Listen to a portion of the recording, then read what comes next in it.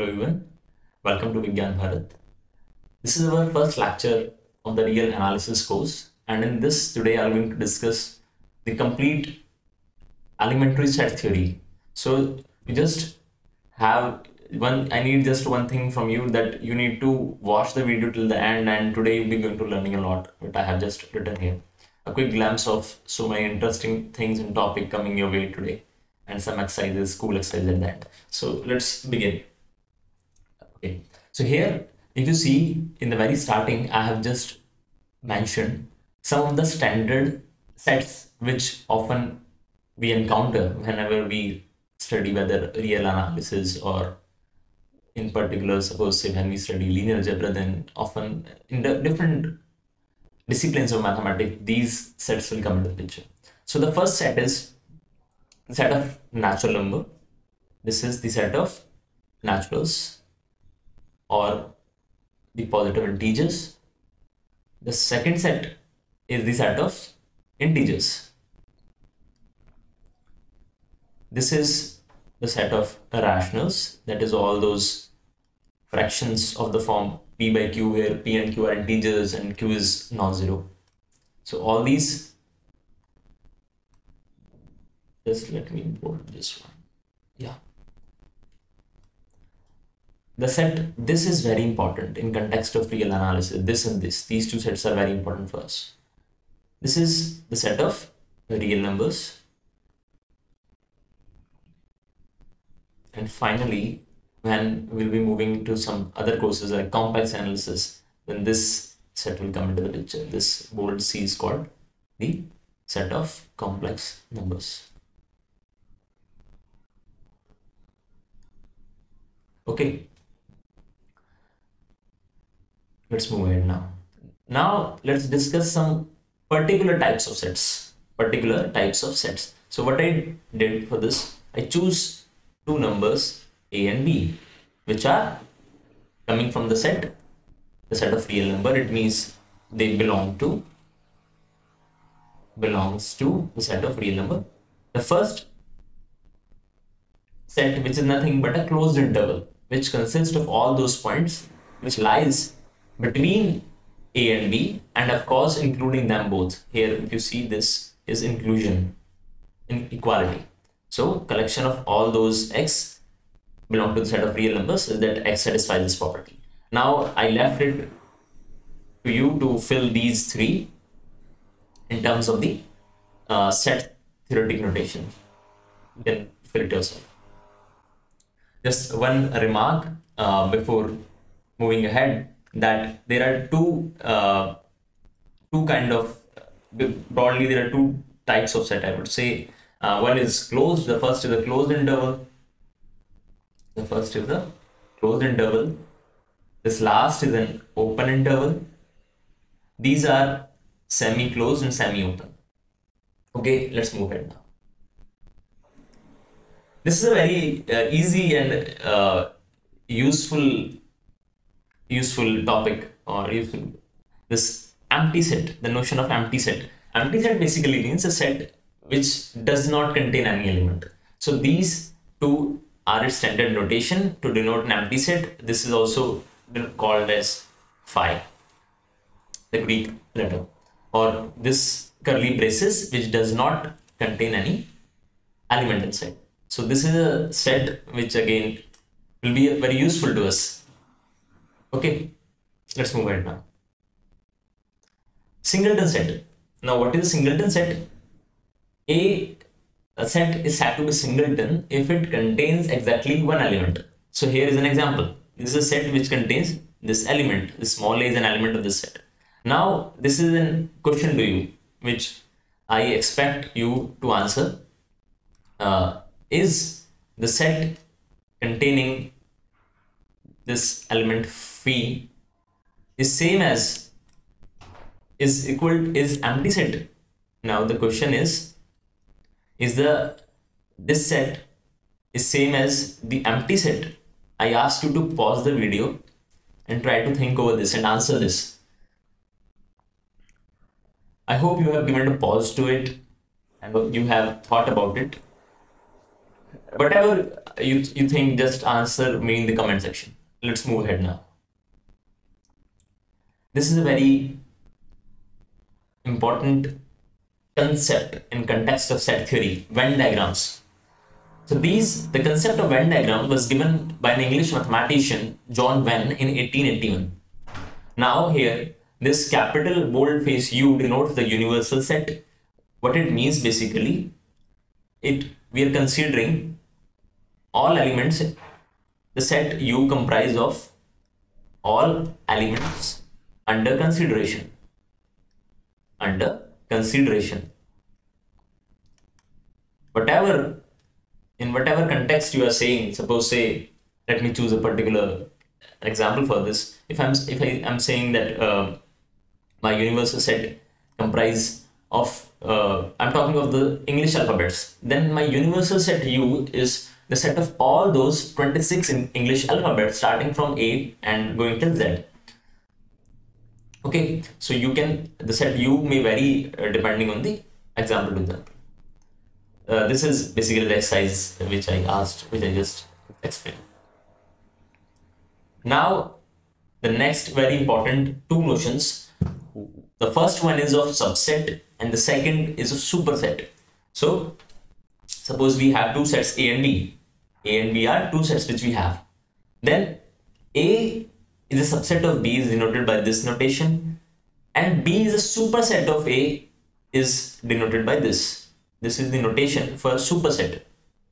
In terms of quantifiers or in terms of language of mathematics, what it means basically, when we say that A is a subset of B, if this holds, that is A is a subset of B, now this is again a very important mathematical, I would say, symbol which stands for if and only if. If and only if.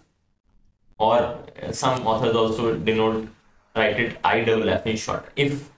So what it means basically, that both the conditions are satisfied, the necessary and the sufficient part. If on the necessary we assume that A is a subset of B, then this implies that for every x belong to the set A, this implies x is also an element of the set B.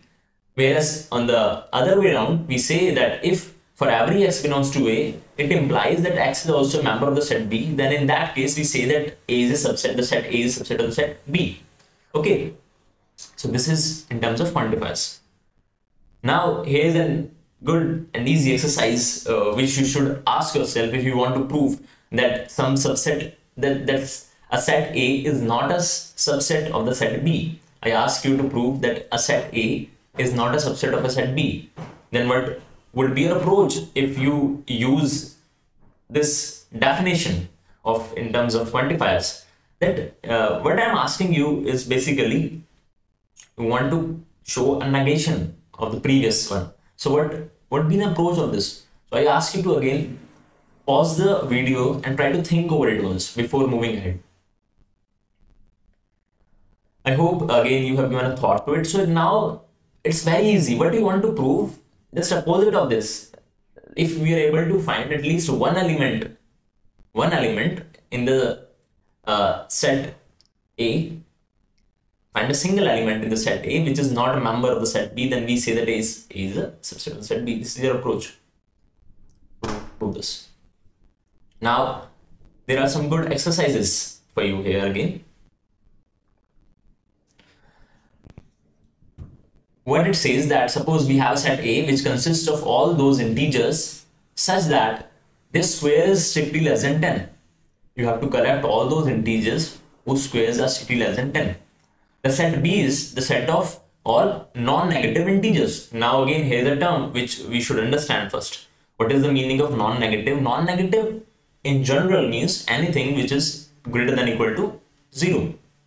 So in context of this example, we are saying that the set B is a set of all non-negative integers. That is, B is the set of non-negative integers, that is integers starting from 0, 1, 2 and so on. So this is the set B. Now you have to first, now I'm asking you this question, whether A is a subset of B. Again, I ask you to pause the video, try to think yourself and then answer me in the comment box. I just answer you. You have to justify the reason why it's so. The answer is no. You have to justify me in the comment box. I just give you again a hint that try to find an element in the set A which is not in the set B. Okay. Now these three important operations which we perform whenever we have at least two sets we have, then we can perform these three operations of them. So the first operation is union. The first operation is union. Whenever I have two sets A and B and now I want to take the union of these two. So the result is again a set. If I perform the operation, the answer is again a set. So now A union B, how it is defined? A union B is the collection of all those elements X such that this colon stands for such that X is a member of the set A or X is member of the set B, or like because in the between here is or, so it might also happen that X might belong to both of them. Okay, in the definition it's already included, you have to understand it. Now I ask you, let me define it. Okay, what is the meaning of intersection? When we want to perform this operation, now I'm collecting all those X, all those elements which satisfy this property, that X is a member of the set A and X is a member of the set B also. X is a member of both the sets. So intersection contains only those elements which belongs to both the sets. Okay. Now here's another notation for intersection. This is AB. If I write A intersection B or AB, these are two same notations for denoting the intersection. Okay, let's move it. Now this is a very important operation, a very useful operation, which is called complement. Now whenever I'm taking complement, I'm taking the complement of one set with respect to another. So here, how I'm going to read this? Complement of the set B relative to the set A. So what it means, basically, you are collecting all those X such that X belongs to B and X does not belongs to A. Complement means you are trying to exclude all those elements. Whatever the set you are writing after this operation, this is the operation. So whatever the set here, the set is A. So you are excluding all those elements from the set A and you are trying to collect all those elements which are there in the B. So, and all those elements satisfy these properties simultaneously. Okay. So now some very good exercise for you. It's very easy exercise, I would say. If you have understood properly all those three operations above, just pause the video and try to just go through these all three boxes and try to fill it yourself first. I hope again you have given a pause to it. So A intersection B, if I look over all these three boxes, which are nothing, a representation of two sets in terms of Venn diagrams, and there we are trying to find out the correct operation, which is the shaded part between these Venn diagrams. So A intersection B is by definition the collection of all those elements which are common to both A and B. So if you see here in the box 1, here are some elements here which are not in B. So certainly this is not the intersection part. If I look over here and see those elements, then these elements belong to this set. This is the set A, and these elements also are the set B. So the answer to the first is box 2. Box 2 represent the intersection of A and B. Now in the second exercise, you have to answer me the complement of B with respect to A, which is also written as this A intersection B complement. So again, I left both these to you and fill the boxes in the comment box. Try to answer me. Now this is a very useful notion. Disjoint sets.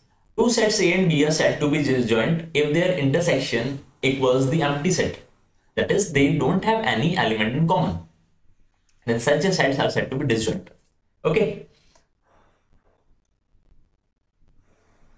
Now, these two are very important laws, very important and useful laws given by De Morgan, which relates the operation union, intersection and complement simultaneously. So these laws will be using further when we will be going to do some good interesting problems. So try to see the laws, what they say. This is the first one and this is the second one. Okay. The first one says that if you take the union of A and B and take the complement. Now when I am taking the complement, this I am taking with respect to the universal set. Try to understand this one. With respect to the universal set. Whatever it is in the context given to you at the time whenever you are using this operation. So A union B complement is same as what you do. You take the complement of the set A, you take the complement of set B and take their intersection. So it is same as doing this. Now the second law is the complement of the intersection of two sets. Complement of the intersection of two sets is given by the union of their individual complements. What I said, try to understand it again. Listen it carefully. The complement of two sets A and B, the complement of the intersection basically. The complement, if you take the intersection of A and B and you want to find its complement, then it is same as what you do. You take the complement of A, you take the complement of the set B, and then you take the union. So this was the second De Morgan law. Now, these two I left you to prove if you want to generalize the De Morgan law for three sets. So these you should do yourself. And before concluding today's lecture, here are some two very easy and useful exercises for you. The first exercise says that if A and B are sets, then you have to show that A is a subset of B if and only if intersection B equals the set A. So try to prove this. And also try to think this in terms of Venn diagram. Try to think it. You will be able to easily understand it. The second exercise is, this is again a very important operation like the union, intersection, complement. So this operation of symmetric difference. The operation is symmetric difference here.